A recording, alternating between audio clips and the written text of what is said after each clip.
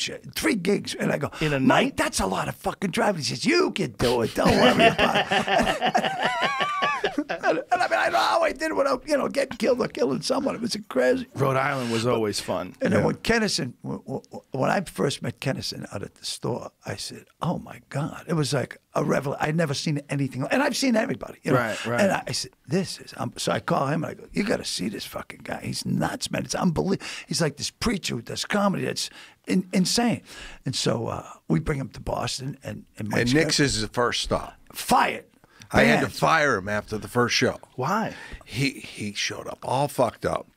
And, you know, I got him some blow, and he went on stage, and he was doing, like, new material. Yeah. And I said, Sam, is there any way you could do your HBO? He goes, no, bro, that's been done. That's been done. And I go, well, I got to let you go. He goes, I figured that. Well, yeah. Then I got him a gig at The Connection. Then he got fired from there. Then you had him a place in Malden. He got fired. Then he shows up at Stitches at my gig, and he comes walking in, and I go, "Oh, Sam, man, I can't lose this gig. This is my big money gig." And he goes, "Do you trust me? Do you trust the beast? Do you trust the beast? Bring me on." So, ladies and gentlemen, you know, you saw him on the HBO, Saturday Night Live. He's one of the best I've ever seen. Sam, he comes stumbling out with half a bottle of Moet. Chugs it down, burps, and says, "Someone's fucking me tonight." And from then on, he found a burned home. the room down. And by the end of the night, they had hired him to come back to do the back room at the Paradise. And it was off and running. But, oh, my God. This is like 86? Yeah. Right after his special. You know what we did? So we're in New York, and we're doing Caroline's. Right? And, I mean, everybody comes out to see the show. It's unbelievable. And they're going to do... Rolling Stone. He's on the cover of Rolling Stone, and he's supposed to do the Today Show. And everything. So he flies in every girl that's ever broke up with him and puts them all up in the same hotel in different floors. I go, "It's fucking genius." Go, "Do you miss Daddy? Do you miss Daddy?" And he's Money Everett. It was fucking crazy. So I never told this story to more than a small group of people, but we're in the room, and I'm lying on this side of the bed. His brother's Bill here. His mom's there. Sam's passed out in the chair. We've been going for days. And Sam's mother goes, "Lenny, you got to get Sam up. He's got to do a Today Show." And I go, "Today Show? That's huge, man. We can't blow this up." And he was just at the point where he didn't care anymore. I'm not doing it. So I said, Sam, get up. Get up. You got to do this. Your mother wants you to do it. This is big. It's great for your career. And we turn on the TV, and he's putting on his Lenny. He's putting on his coat, and this Challenger takes off, and we watch it. Explodes. He goes, "I willed this. I fucking willed this. Now everyone back to bed." And he takes his jacket off, and his mother's just going, "Oh, Lenny," and then the phone rings. "This is Today's Show. We won't be using Sam today." Oh my God! I willed it. I willed it because he didn't want to go on the Today Show. So that's hilarious. So later he goes, that was a horrible thing to happen, to lose all those astronauts. But I guess she was a teacher, I forget her name. And he goes, and the kids were in the classroom, and they're all watching. Oh, anyone want some cookie? There's cake. There's cake. Oh, man. And right after it. But he was fearless. Yeah, he was. I don't know if you know the story about him, but his brother Bill wrote that book, Brother Sam. Yeah. And he talked about how Sam got hit by a car when he was a little kid. He was a normal kid, and he gets this horrible head injury, and then all of a sudden was fearless. Like that happened to Roseanne, and that happened to him. Wow. Same exact story. Hit by a car. I didn't know that. One personality changes 100%, becomes a totally different personality, and becomes this wild, reckless person. Oh, happened to both of them. Listen, all these documentaries about him and stuff, and I see people that were on the peripheral edges. I mean, I was with him for a few years. I mean, we're bringing him to Boston. We brought him to Boston when he wasn't making a lot of money, and Mike paid him, and he loved it, and we became real good friends. And it was just a time in life that I never saw anything like that. And when he'd break into the preacher thing with his little feet dancing, and so one night we're up. He started missing gigs, and he missed the University of Arizona, and his manager goes, and he had a big time manager. They had just got him, the cover, Rolling Stone, all that stuff.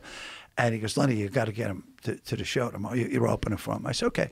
So Sam goes, come on, we'll go back to the place. And we're doing massive amounts of blowing shit. And I'm going up to go to the bathroom. He never gets up to go to the bathroom. It was just, Smash Cut, we're in Tampa, and we're doing a show. It was the year that Tampa lost every game, the professional football team, and they came in some big offensive linemen, biggest guys I've ever seen. Can we meet Sam? Yeah, Sam, these guys want to meet you. And one of them breaks out a little blow, and Sam goes, blows away, and he goes, whoa! And Sam takes out a bag, puts it down.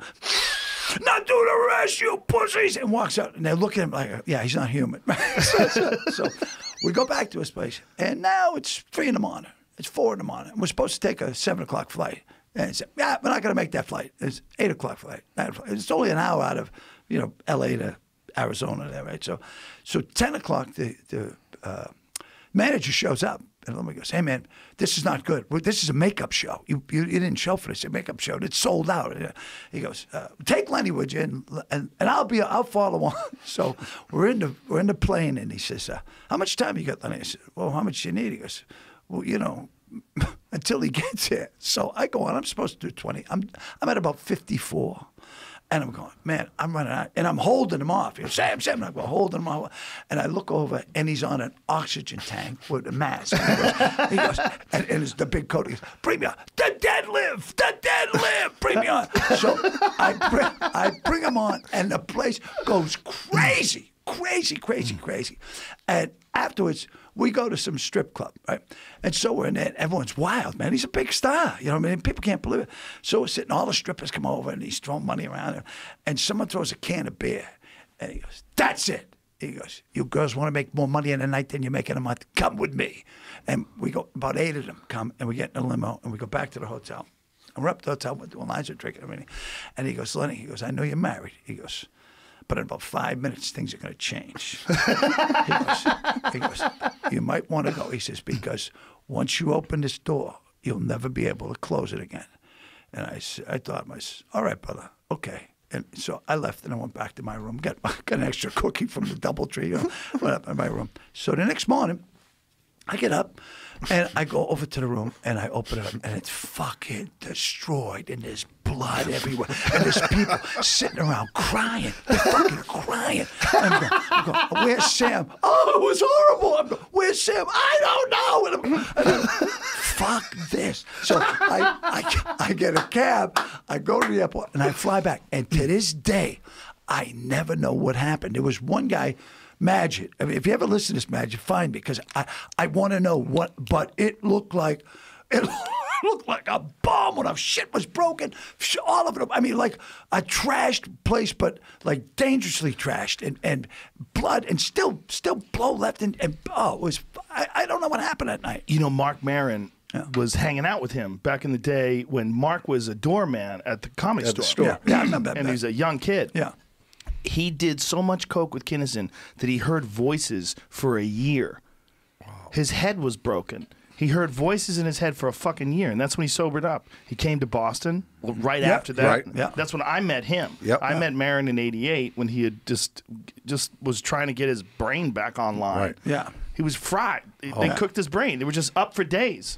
Not many people could run with Sam. So we're in Boston, and I think we do Stitches, and we close. I said, come on, we'll go over to Lansdowne Street, because a buddy of ours was running that. So now we're drinking bottles of champagne like it's going on. He goes, that's it, man. It's enough. We got to go. So we leave, and Sam goes, where are we going now? And I go, I don't know, man. There's no bars open. It's after 2. He goes, you got to know a place. I go, most of the places I know, they're folded up. They've been shut down. He goes, wait a minute. He goes, the limo we had the other night had booze in it. He goes, yeah. Call a limo. So they call a limo. It comes fully stocked with everybody. He goes, never underestimate my power. And we've been drinking it. I said, what a brilliant. How this shit happened to him? It was insane. Just not human. He's a wild motherfucker, that's for sure. He changed comedy. He really did. He changed what comedy was. It became something, like, before him, it was people telling jokes, but he was so outrageous. And when he did that HBO special, that one that he did from the Roxy on Sunset. I was there, yeah. That fucking special changed comedy. Like it changed people's idea. Like when he did that joke about the homosexual necrophiliacs having sex at laying the down on funerals. the Yeah. stage. I'm on my way to heaven. Wait, he's looking me in the ass. It never ends. So I'm at the store one night. I go in, and the cops left Sam. And there was like about 7 squad cars out in front of the Comedy Store. I'm going, oh, Sam. You go, and they're all lined the steps and they're all watching him, and he's bombing. You know, I mean, he goes, yeah, you people don't seem to like me. I said, I want you to do me a favor. You know, when you go home tonight, I want you to take a piece of paper, a napkin, something, anything you find, and I want you to write on it someone in your life that's passed, you know, a brother, a sister, a mother, the sacred dead. I want you to take that home. And I want you to get home, and I want you to wipe your fucking ass. Fucking chairs started flying. It was, oh my, so fucking fun. And everywhere we went, he would leave like 20 or 30 tickets for the cops in that town, wherever we were. You know? Really? Yeah. No, the cops would always show up. Oh, that's awesome. Oh, so one night we're up at Mitzi's, and he's up there jamming with Eric Clapton, Phil Collins. I forget who the other guy was. And they're on the port, and he's got the guitars, and we're rocking it out, right? And I'm going, I can't play, but I'm going, this is insane. And so the cops come, and he goes, Lenny, take care of it. So I go up, and there's like 3, 4 cars, the lights going. I go, what's on? I say, hey, you got to cut it down. I said, oh, man, you're not going to believe it. Eric Clapton's down there with Phil Collins, and they jam with Sam. And he goes, Sam, can we meet Sam? So I go down and go, Sam, the cop said it's okay, but you got to come up and take a picture with him. And he, you fuck, I said, Sam, I said, it's either that or they're closing it down. So he goes up, and they have Polaroids. That's when they had the Polaroid cameras out, and they took, I had me taking the Polaroids of Sam and the cops. It was, I'd love to see those pictures. But it was, you never knew who was going to come over there. You never knew who was going to come over there. It was just incredible. He's the example that I always give to comics of a guy who was at one point in time one of the best ever. Oh, yeah. But then dropped off hard. Like, he dropped off in a big way. Just stopped writing, too much partying. His brother talked about it in the book. He just, it's what can happen. Like, you can't, you got to respect this fucking thing. And he was just all about the ride. And then also he became very, very famous, probably too famous. Right. You know? Well, we were doing the Outlaws of Comedy at the Dunes. That's how long ago. The Dunes is there now. And he had driven out with Tamayo Asuki. And I get a call early in the morning. Lenny, come quick, Sam dead. I go, what? So I go over to the Caesar's Palace. They had a big, and I can't wait. I take the champagne thing, take it out, pour water on, and Smile pushes me out of the way, and she goes, welcome to Japan, Mr. Bond. Sam would have her say that every morning. You would ever say that every morning? So, Tamayo, I mean, she was so funny, man. You know, she was. I really enjoyed her, and she was sweet. I worked with her. Used to work with her at the store a lot. You know, I don't know if is she still doing comedy? I don't know. I haven't seen her ever. Yeah, she did this. She came up. You know, in your country, you say, I walk miles to school in the snow. In my country, you drop atomic bomb on us. Crazy shit. Yeah, funny stuff, man. But he was, first time I ever did ecstasy, they were closing the club that he started at in Austin, Texas. He goes, we're all going. Laugh stop. Yeah, we're all going. So he drove. I think he drove. I flew down. I met him, and someone comes in and says, "Hey man, you got to try this." He goes, "What is ecstasy?" He goes, "Yeah, man, give me all you got." How much is that? Like $10. Give me all you got. So we're all on ecstasy. I never did ecstasy, and we're sitting on a couch and we're drinking, we're doing blow, and he starts to float away, right? So I mean, this is how. So I reach over and I bring him down. And someone goes, "What the fuck? You queer touching Sam?" And I on the shoulder, and Sam goes, "Thank you, Lenny. Thank you for bringing me back."